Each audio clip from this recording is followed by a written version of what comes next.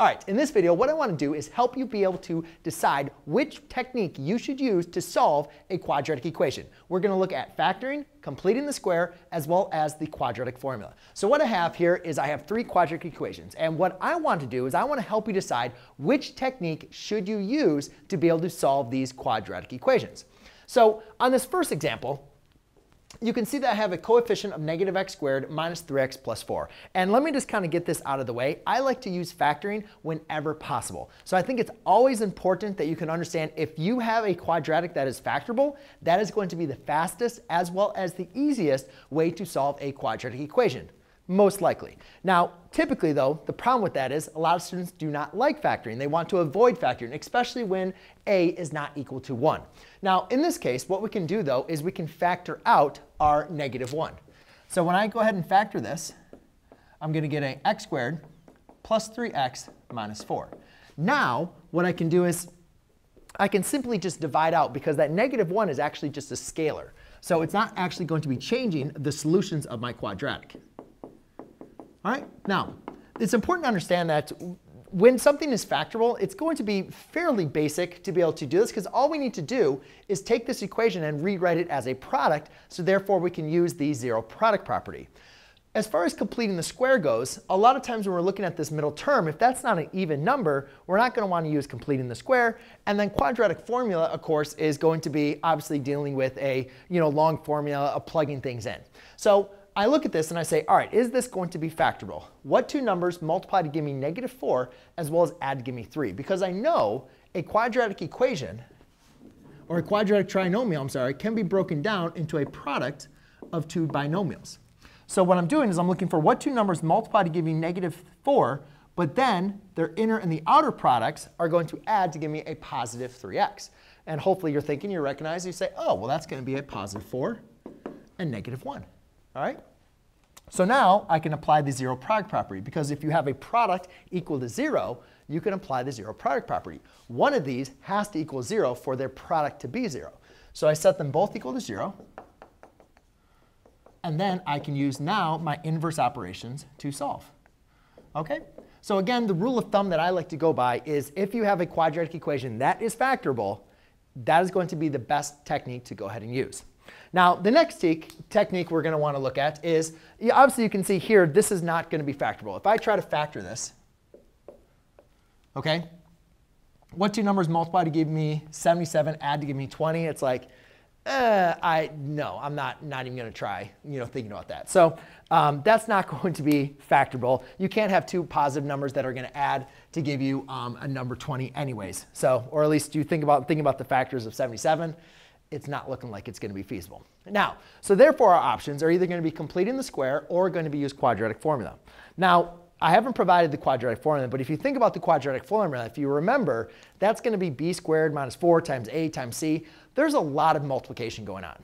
And I'm going to want to avoid doing that, especially if I don't have a calculator, plugging all this stuff into that calculator. However, if I do have, if I can go ahead and complete the square, and I have my middle term as even, a lot of times solving by completing the square is not going to be that bad. So in this case, what I could do is completing the square is going to be my basic, is going to be my easiest technique in this case. So because I don't want to use quadratic formula because it's going to be really big numbers and it's not factorable, at least across real rational numbers. We could factor this across irrational numbers, but that's a whole number video. Or complex numbers, depending on what we have here. So in this case, what I'm going to do to complete the square is I'm going to take my middle term, and I'm going to take b. I'm going to take that middle term, and I'm going to divide it by 2, and then I'm going to square it. What that's going to do is that's going to produce a value that's going to create a perfect square trinomial. So 20 divided by 2 is 10. 10 squared is 100. Now I'm going to take this value, and I'm going to add it to both sides of my equations. Now, rather than adding it to the outside of the 77, I'm going to add it before the 77. What that's going to do is that's going to create this perfect square trinomial. Now again, going back to my factoring technique, when you create a perfect square trinomial, that is factored down into a binomial squared. Here, let me show you.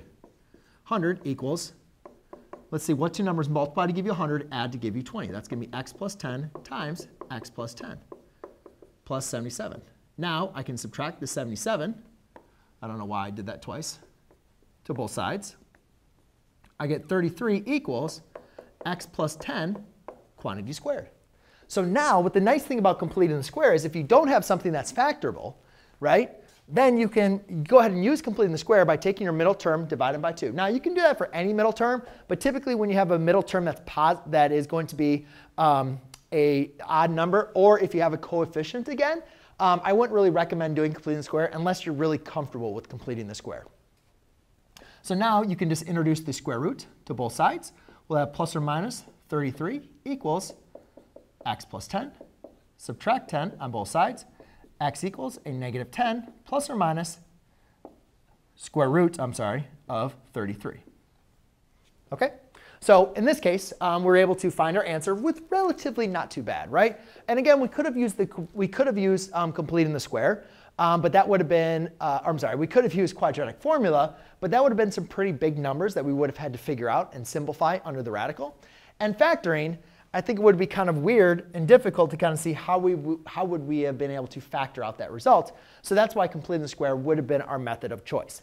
Now, a lot of times when we are factoring when a is not equal to 1, again, we're going to want to look at using factoring, right? You want to understand and say, all right, is this factorable? But we all know that students do not like factoring when a is not equal to 1, right? I know.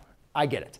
But in this case, we just want to be able to play around with this and see, is there any numbers that we can multiply by that are going to add in that would make this obviously go ahead and work.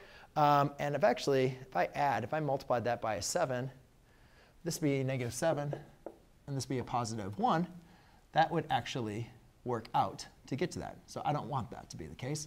So let's make that a positive 1. There we go, or a positive 7. OK, so now we're going to have something that is non-factorable, because I actually gave an answer that would be factorable, and I didn't want to do that. So in this case, this is a little different with factoring. Students have trouble factoring, right? Also, completing the square, this would be a difficult problem completing the square unless you know what you're doing. So typically, I like to use the quadratic formula if it's something that's going to give me difficulty or I can't factor it available, right? If it's non-factorable or I can't figure out how to factor it, as well as if it's dealing with decimals, fractions, or other numbers that it's just not going to be conducive to me to be able to factor or using completing the square. So for quadratic formula, I'm going to have x equals opposite of b plus or minus the square root of b squared minus 4 times a times c all over 2 times a. And again, these are going to be the solutions when you have a quadratic in your standard form set equal to 0. OK? So the nice thing about the quadratic formula is if you can remember it, it's basically once you identify your a, b, and c, it's just a plug and chug. So in this case, I have my a equals 2, b equals negative 5, and c is going to equal a 7. So now we'll have a opposite of b, which is going to be a positive 5, plus or minus negative 5 squared, minus 4 times a, which is a positive 2, times c, which is 7. And that's going to be all divided by 2 times a. All right, so let's go ahead, and now we just need to simplify this. So we have a 5 plus or minus. Let's see, we'll have a 25. And now here we're going to do negative 4 times 2, which is a negative 8, times 7. So that's going to be minus a negative 56. All divided by 2. Oops, I'm sorry, that's 2 times a, which would be times 2. So that would be a 4. OK? So now we just need to think about this and say, all right, well, what is now going to be what's going to be under my radical here? Well, if you take 25 and minus it by 36, you are going to get a negative 31. And thankfully, we recognize that's not going to be in our real number system. That's going to be in our imaginary system. So definitely, that would have been something pretty difficult to be able to try to factor across our complex numbers. We could have done this by completing the square using the same technique. But again, it would have been a little bit difficult dealing with fractions. So in this case, we can just leave our answer just like that. But let's go ahead and recap what I want you to take away from this video. First of all, when you're looking into solving a quadratic equation, always look to factoring first. If you do have coefficients, look to factoring out common factors, but always look to factor. Remember, quadratic trinomials can always be written as a product of two binomials. So always look to quadratic formula first. If it's non-factorable, but your middle term is even, then typically completing the square is not a bad technique to go ahead and apply. And the nice thing about completing the square is you create a problem that's fairly easy to factorable, and then you can use your inverse operations. And then last but not least, I think it's always nice to be able to rely on the quadratic formula. You just have to be careful, plugging in the correct values and make sure you're simplifying everything right. But no matter what, factoring is going to give you the speed and the accuracy, and the quadratic formula is going to be the one that you can use no matter what your numbers are. And then we just kind of like to use completing the square based on your kind of understanding and ability to be able to work through it out. I would use figure in, working in, completing the square. So there you go, ladies and gentlemen. Those are your 3 techniques. Let me know down in the comments below which one your favorite technique would be for solving the quadratic equations. And I look forward to seeing you on the next video. Cheers.